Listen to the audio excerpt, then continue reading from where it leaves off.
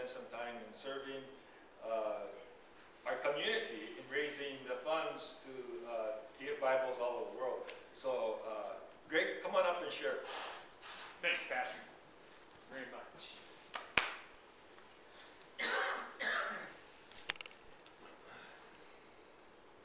Well, for some reason, I've got a ton of nervous energy today, so I might stroll around a little bit. My wife says I need a little more nervous energy at home. I don't know what that's all about.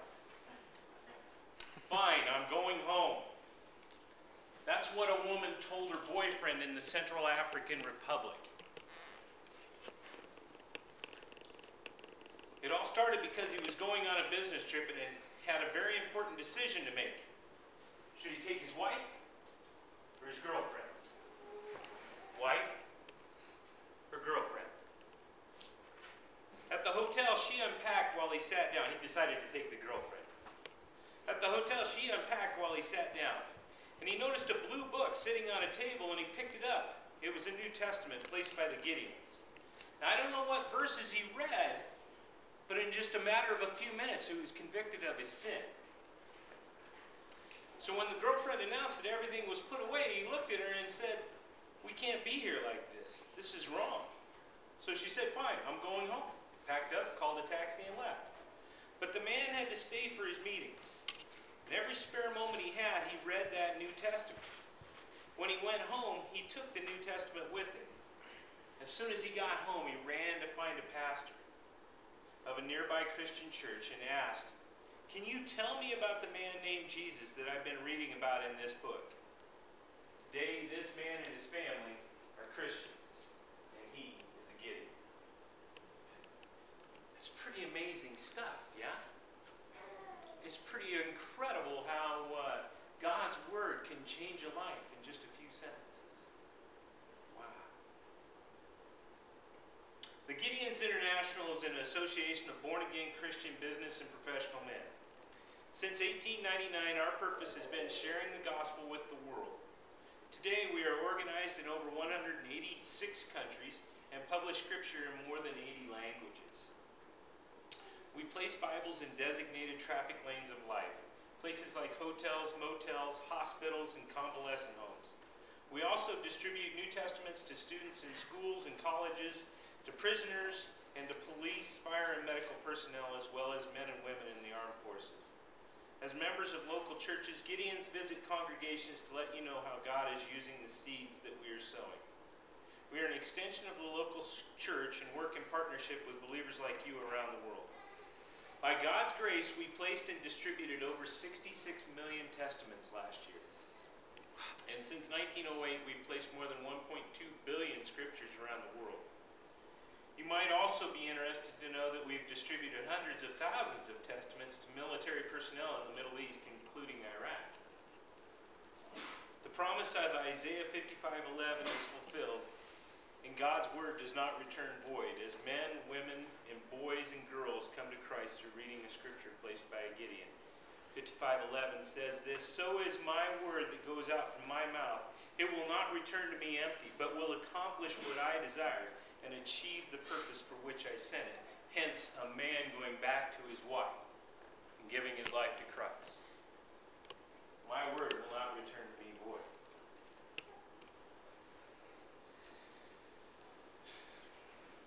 I'd like to share a couple more testimonies with you, and then I'll get out of the way and let the real man speak. There was he was about to be baptized, this officer in the Romanian army, and he stopped the ceremony, and he asked the congregation, "Do you remember me?" And of course, there was a lot of looks of consternation on their faces. He said, "I was here about 10 years ago. And I interrupted your baptism. And I stopped the ceremony. And not only did I stop the ceremony, I had a lot of you people thrown in prison. I'm here today to tell you that I received a Bible. And because of that Bible, I'm here today to give my life to Christ." He was baptized that day and became a Gideon later. Amazing stuff.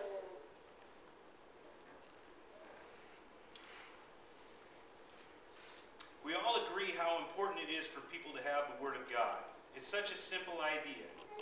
Giving a New Testament to someone or putting a Bible in a hotel room, yet it's an incredibly effective way to share the love of God. Like the night Elliot Ozowit planned to kill himself. It was Christmas Eve and his wife had just locked him out of the house. But who could blame him? He'd not been a good husband or father. For years he had traveled the world, pursued his own success, and indulged in all kinds of immoral activities. He was away from home even as his wife struggled to raise 2 of their grandchildren and cope with breast cancer at the same time. So there was Elliot in a hotel room on Christmas Eve with a gun. But on the TV was an open Gideon Bible. And this irritated Elliot. So he whacked it off the TV onto the floor. And it landed open. And so he proceeded to try and kick it underneath the bed. He didn't want to look at it. But fortunately, it was one of those hotel rooms where, have you ever been to those where they've got the solid boards underneath the bed? Yeah. And he couldn't kick it underneath the bed. He tried and tried. Finally, he got frustrated. He reached down and picked it up. Started reading. A few days later, he went to church with his wife. He spent 3 days in that hotel room. But on Sunday, he attended church with his wife and gave his life to Christ. But that's not the end of the testimony. Elliot Ozowit was called by God into ministry and is now a pastor in North Carolina. Does that raise the hair on the back of your neck? I fail every single day to live the life that God wants me to live. Every single day I fail. I do my best. I wake up in the morning. I intend to do what God wants me to do. But I've never gotten to the point where I felt like killing myself. It gives me great comfort to know if I got to that position, God would put me in a hotel room where the beds were solid. That's amazing stuff. Somebody's life was about to be changed, snuffed out. And God's word was there for him. I'm not singing the praises of the Gideons right now, guys. I'm singing the praises of God's word. That is amazing stuff.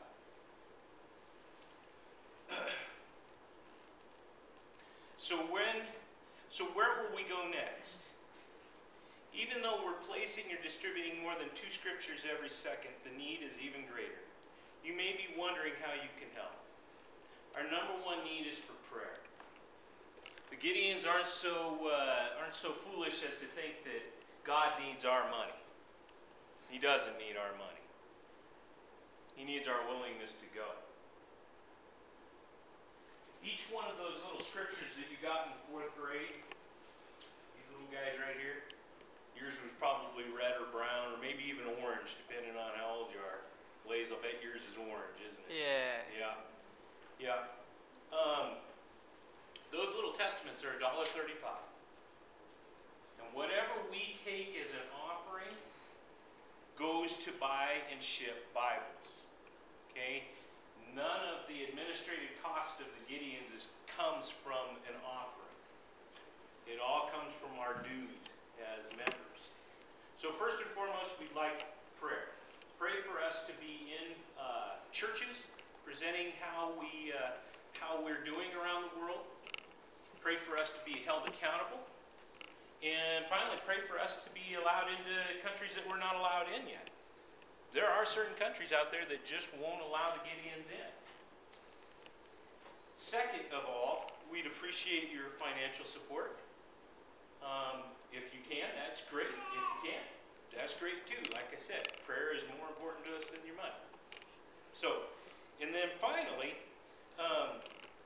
we ask that if you are a Christian businessman and you are a member of a local church, that you'd consider becoming a Gideon. If any of those things are of interest to you, we would love to help you out. And I'll be standing at the back of the church with an open Bible and a blessing for each one of you. Thank you very much for having me, Pastor. Appreciate the time. And thanks, guys, for not throwing anything at me. Have a blessed day.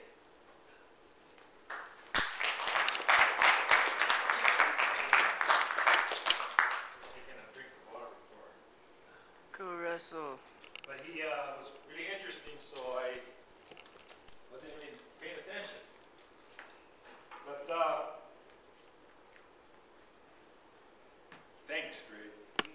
It's really exciting that people know the power of the Word of God to take part of their busy schedule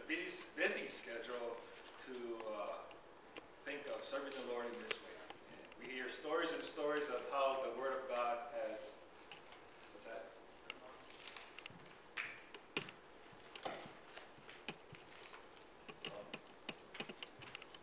Come on. Okay, there you go. I guess you didn't have it turned up. Oh, okay. Another little echo there. Okay. Anyways, I'm really excited about how the Word of God has changed people's lives. How many of you would say that the Word of God has changed your life? All of us should have their hands raised because God's Word is powerful, it's effective, it's sharper than a two-edged sword. You can just see it just piercing the heart. To convict through the Holy Spirit, convict our hearts. To realize that we can't make it on our own. And you know, there's a lot of times when we try to either please ourselves in, I guess, making life happen, or please other people so that we can be something that is significant. How many of you have tried to do that before? Try to do things in life to make yourself look a little important. Now, I don't know where Nathaniel is today, but yesterday he entered his first arrangement in the Monument Valley Irish Society Irish show. I have to be careful when I say that because then people think I'm saying Irish and I'm not Irish. I hope you can tell the difference between an Irish person and myself. But he actually got a blue ribbon on this thing, so can't give him a hand because he's not here, but you can give him a hand anyway. I entered 4 different arrangements. That's one of them. I don't know why I got a red ribbon on that one. I thought that was going to get the best of the show. That's got a, I think that one got a red ribbon. But this one got a blue ribbon, which I thought was only going to get a honorable mention. It's some flowers here, and then a sailboat. And then my last one that this one right here got the best of the show. So I was pretty excited about that. But the thing is that, you know, it's easy. The way Satan does things is he wants to make it so that whenever we do something, we try to get the credit to make ourselves feel good, or you do things to make other people lift you up and praise you for the different talents that God has given to you. And it's very hard for us to keep things in perspective, to say that no, everything that I do, the glory must go to God. It was kind of funny because this morning I had one little stem that was broken off and I had it in this vase. And I took it in the house and I says, Anita, there is no God. And she goes, that's funny because I was thinking the same thing. I mean, look at these flowers. And I don't know how anybody can say, again, there is no God, when if you look at the design, the artwork, mankind could not reproduce. I mean, they can try, right, by artificial flowers. But the variety, you know, can you imagine if God made this world black and white? You know, it'd be so boring. And just one type of iris. They were all purple. But man, I invite you to come and see my yard because these are all from my garden. And I just, you know, I can easily take the credit and says, well, look what I did. You know, my garden's really nice. But no, I have to say, God has given us the ability to take His creation and do something with it. Yesterday, there was a thing going on in the park over here. How many of you went to the Rod Run? There's a lot of cars there, but I was asked to helped set up for a wedding, 150 chairs. Had to go to the fire hall and gather all these chairs and set them up there. And thanks to Isaac and Hannah and Ron. I hope I don't leave anybody else out that helped out. But we set up these chairs for this wedding, and I don't even know if you know what happened Friday night with all that rain. I was thinking, no way can they have a wedding. The ground's gonna be too muddy. And I had all these negative feelings, you know. Of course, I had to kind of give up my time down in Scotts Bluff for the Irish show too. But then I have to stop and think, and I go, who am I trying to please anyway? My attitude stunk. And I had to stop and think, and that's why the message today that I think I'm going to try to relate to you is not just for you, but it's for me too. Who are you trying to please anyway? I mean, how many of you struggle with that, you know, in your daily life? Is when you do things in life, who are you trying to please? Are you trying to have your relatives or your family praise you for the great parent you are, or great uncle or aunt you are, whatever? But you know, our goal as Christians should be that we, like in Romans the 12th chapter, are a living sacrifice that is pleasing to God. This is our spiritual service of worship. Again, be not conformed any longer to the patterns of this world, being like everybody else, but be transformed. Be different than everybody else. And again, I get sick and tired when I pick up the paper. Maybe I shouldn't read the paper anymore, but when I pick up the paper and I see how society has conformed to the rest of the world, and how they think that they can change God's word to make it say what they want it to say. Taking evil and making it look good. How many of you see that in our society today? That society is trying to say, well, the Bible really doesn't say that. The Bible was written a long time ago, written by some people that were ignorant. Have you heard that before?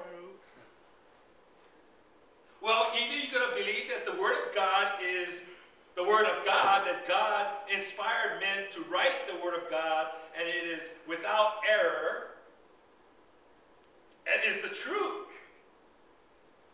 What is truth anyway? Truth is unchanging, it's constant, it's never changes, but yet people try to take their ideas that they have, that maybe they've learned through society's behavior, and try to blend in with the culture, and they forget that God's word is truth, and His word is explaining the character of who God is. And His desire in the commandments that He gives us is to become like Him. We are to be conformed in His image.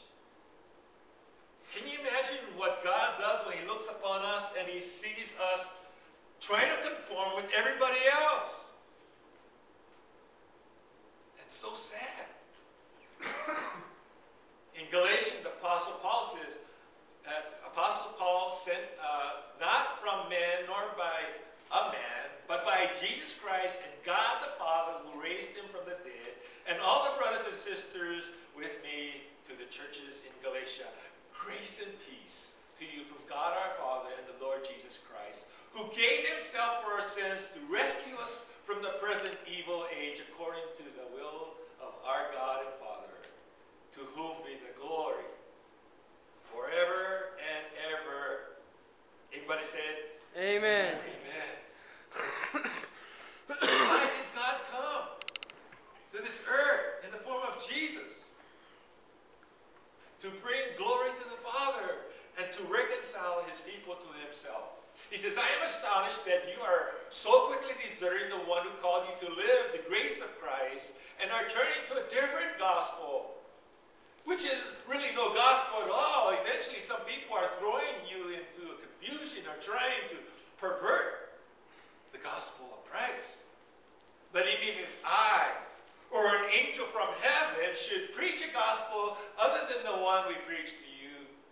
let them be under God's curse. Now this is pretty serious business.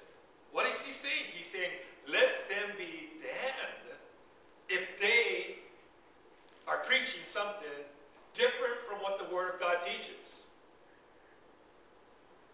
And it really sickens me that the church of today has conformed to what the people want to hear, and they're preaching a different gospel. And the Apostle Paul says, you know what?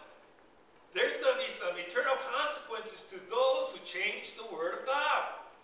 As we have already said, so now I say it again, if anybody is preaching to you a gospel other than what you accepted, then let them be under God's curse. Now, am I trying to win the approval of human beings or of God? Think about it. Why are these people doing what they're doing, trying to change the gospel of Jesus Christ? Who are they trying to please? It's not God. You think God is pleased when people alter the truth? What is it called when they're teaching something different than the truth? Idolatry. Huh? Idolatry. 3-letter word. Lie. It's called a lie. They don't say, I'm teaching you a lie, so you better listen to me, right? Because I know who would listen to a lie. But they say, this is the truth. You came from the little one-cell animal, and you became a fish and crawled onto the land, and then your ancestors were monkeys. And they're teaching that in our school system, and what are we as Christians doing about it? Nothing. Nothing. And we kind of throw our hands out, oh, there's nothing that we can do. You know, if all the Christians in our community would get to the Board of Education and stand up and say, you know what, we'll let you teach your evolution theory, but let's teach intelligent design as an alternative, because this is what we believe in as Christians. You know the sad thing? When I talk to Christians, they believe in the theory of evolution. Well, no wonder this world is so messed up, because even the ones that should know the truth is believing the lie. They're listening to a different gospel. And we are just sitting back and watching that happen. He says, or am I trying to please people? If I were still trying to please people, I would not be a servant of Christ. I want you to know, brothers and sisters, that the gospel I preach is not of human origin. It's not a made-up thing. That one man says, you know what, this is what I think truth is, so I'm going to write this and teach this to people. No, mankind did not do this. And it's kind of funny when I talk to people about this. There's a lady that I play cards with, and I tell her, you know, teaching her the truth, and she goes, oh, well, just some stupid guys wrote this thing that they didn't know what they were talking about. How many of you know people like that? That don't believe that the Word of God is truth? They think it's some kind of fairy tale. But how ignorant is that? Calling us ignorant because they haven't read the truth and studied the truth. Jesus said, you shall know the truth, and the truth will Set you free. what? Set you free. Set you free. And all these people are in bondage when it's really so simple if they would just surrender to the Word of God. Acknowledge who God is. It would set them free. I did it not to receive it from any man, nor was I taught it. Rather, I received it by the revelation of Jesus Christ. See, to be an apostle had to receive the teaching directly from the Lord Jesus Christ. Remember who Paul used to be, right? He went out to destroy Christianity because he thought that the Judaism was the only way, and that you had to be a Jew, and Christians were totally going against God But then when he got struck down with that bright light, and Jesus says, Saul, Saul, why are you persecuting me?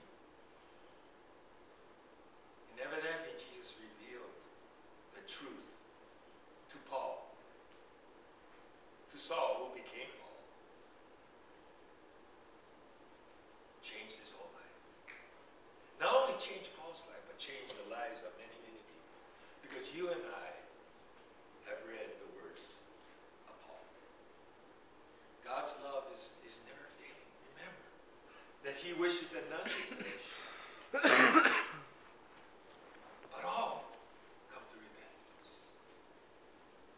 Who are you trying to please? We should all be trying to please God, because his love is just poured upon us. In 2 Timothy, in the presence of God and Christ Jesus, who will judge the living and the dead, and in view of his appearing and his kingdom, I give you this charge.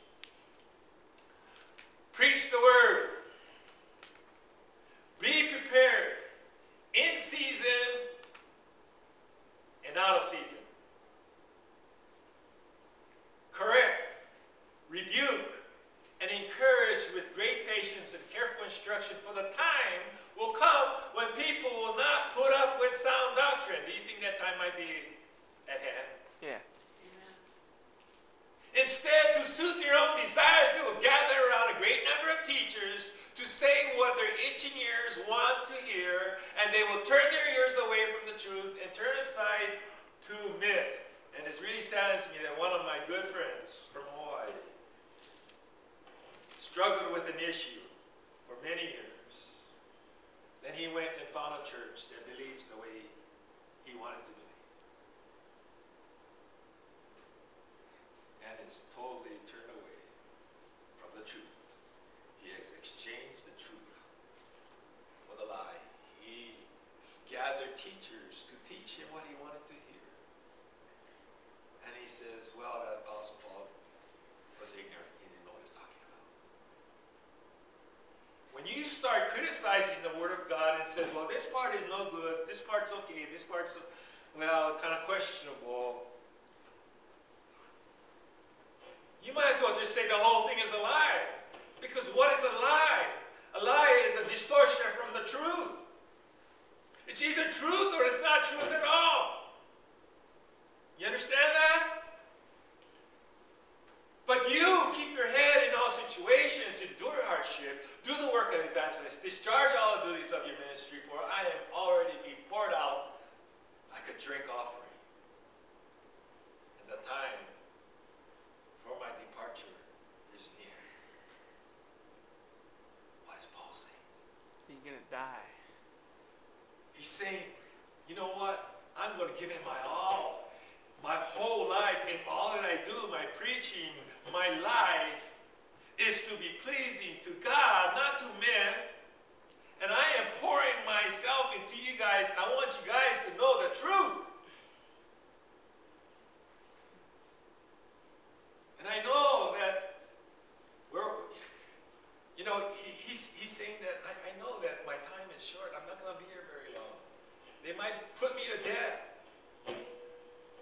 But I want you, before I get put to death, I want you to know so that you can stand up for the truth too. I have fought the good fight. I have finished the race. I have kept the faith. Just a little bit, last Sunday I went to Brother Mink's celebration of 50 years in ministry. And here's a man who, he doesn't give up. He's like the Energizer bunny. He got into this car accident, and he seems to just keep on getting up and moving on, serving the community in a humble way. I have fought the good fight. I have finished the race. Now there is in store for me the crown of righteousness, which the Lord, the righteous judge,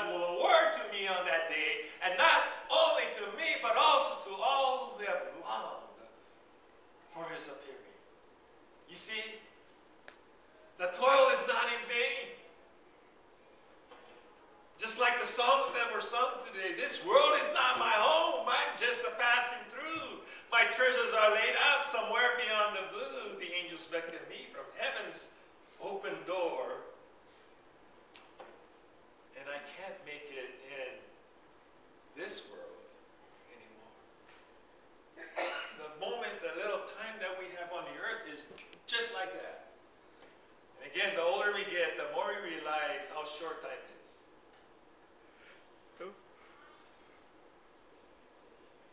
In just a little bit, time will be no more.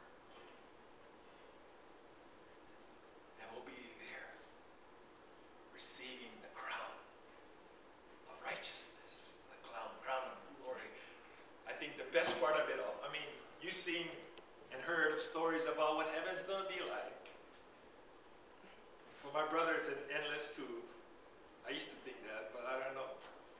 Playing basketball, probably my other thing. Up there having a great time, but you know what? Everything, what it looks like, whatever, it really doesn't matter too much to me. I think the best part of it is living in the presence of Almighty God. Wow, what could be better than that? There's no need for light, the sun or the moon, the stars, because Jesus is going to be there. He says, I am the light. Wow, can you imagine something better than that? And what is hell? Absence of Jesus. Darkness. Do we really believe in hell? Yeah. Do we know that there's a lot of our own loved ones that are headed that way, and we're not doing anything about it? Galatians 6, brothers and sisters, if someone is caught in a sin, you who live by the Spirit should restore that person gently, but watch yourselves or you will be tempted.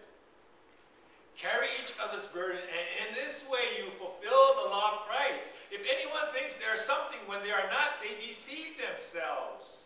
Each one should test their own actions. Then they can take pride in themselves alone without comparing themselves to someone else. For each one should carry their own load. How many of you said, well, that's the pastor's job, or that's the elder's job? If we are a body of Christ, there's no insignificant and unimportant members of the body. Each one has to carry their own load. Each of them has to do their part to build up the body of Christ. Nevertheless, the one who receives instruction in the word should share all good things with their instructor. Do not be deceived. God is not mocked. A man reaps what he sows. Whoever sows to please their flesh from the flesh will reap destruction, and whoever sows to please the Spirit from the Spirit will reap eternal life. Amen? Amen. Let us not become weary in doing good. For at the proper time we will reap a harvest if we do not give up. Therefore, as we have opportunity, let us do good to just some people, to the people that like us, to the people that treat us good and do things for us. No, it says that we are to do good to all people, especially to those who belong to the family of believers. We need to take care of ourselves and to encourage each other and to build each other up, not tearing each other down. How many of you guilty of that and tearing other people down? I am. Forgive me when I do that. But you know, that's Satan trying to take us down and take the body down when we do that. We must encourage and uplift each other. Colossians 3. Whatever you do, work at it with all your heart. As working for the Lord, not for human masters, since you know that you will receive an inheritance from the Lord as a reward. Who's going to give the reward? The Lord. The Lord is going to give the reward. You You see, trying to please God, man or whoever you're trying to please, the reward is going to be instant, right? They may not even give you an award because they think that you're trying to get the praise for yourself. They might entertain you, but you see how pride can get in the way? Easy. Pride is the fall of man. It is the Lord Christ you are serving. Anyone who does wrong will be repaid for their wrongs, and there is no favoritism. Colossians 3:17 says, whatever you do, whether in word or deed, how much of it should you do in the name of Jesus? All of it. Oh, whatever you do, working at the hardware store, working on the farm, planting seed, cultivating, going to school, whatever you do in your actions, don't do it like you're pleasing, trying to please people. Yeah, you might be pleasing people. If you're pleasing God, you know what? There's some people that not going to like it. And they're going to persecute you for it. Do it unto God. And your reward will be great. Giving thanks to God the Father through Him. There's a song that